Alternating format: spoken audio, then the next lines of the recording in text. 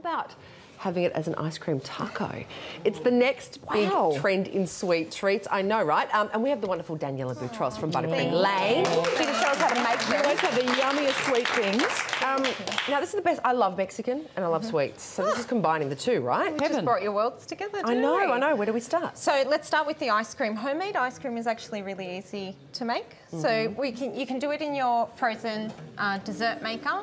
So it's easy to pop on. And Sarah, if you want to pop in your milk, this is condensed milk, thickened cream. I love condensed milk. I love condensed milk, even with my tea. So some castor sugar and some vanilla extract. So make sure your machine's running when you do this, and you can just pour it in nice and light. There we go. And it'll churn it. So it's a frozen bowl. You organise that the night before, and that'll make your ice cream. If you don't have a dessert maker, completely fine. You can pop all your ingredients and mix it through in a freezable glass tray. and then give Jess a beater. And then you can just beat that. So you've put the same ingredients. Same ingredients. So condensed milk, sugar, vanilla extract, and the cream. And it does take longer to do it by hand. So that is a lot easier. But if you don't have that, start shouting now. You don't know what we're doing. Yeah, you can that's fine. Now, by all means. Might stop there. Now that takes a while. So in your machine, it's going to take about 15 to 20 minutes. In this, it is going to take longer. So put your favourite show on and start beating. Otherwise, you can do. Just get it from the... Carol, we know that you love to cook at home. Are you a sweet treat? No, you know, funny enough, I don't.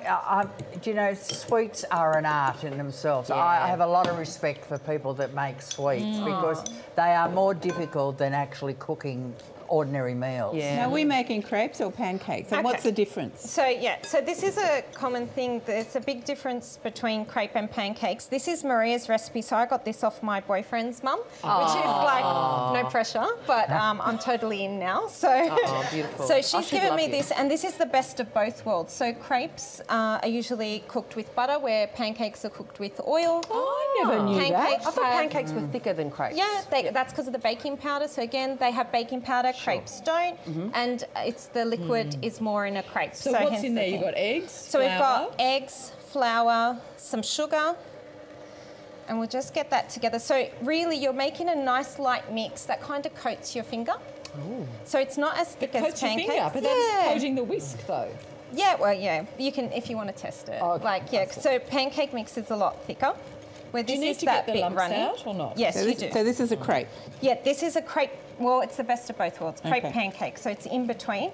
We are cooking it with butter and oil. That's my preference. I just find it gives you the best of both worlds. Nice flavour, but that nice brown finish on top. And then we also have store-bought crepes, if you like, and these ones are gluten-free. Oh. So if you do have that, you can do this. So we're going to cook one? Yeah. So it's not really a taco shell then? Well, no. No, you can have soft tacos. Yes, I agree with that. Yeah, there are two. Yeah. So with a crepe, you're going to Stick with me, pop it sister. in. I'll tell you all about tacos. And then you kind of give your pan a nice circular swirl. Do you want to give it a go? You go, I go. So you just kind of swirl it around so it gets a nice round finish to it. Oh, that's how you make it round. Mine are just blobs. Yeah. But are you doing pancakes or crepes? Pancakes. Yeah. So that's nice and easy, and they'll cook on.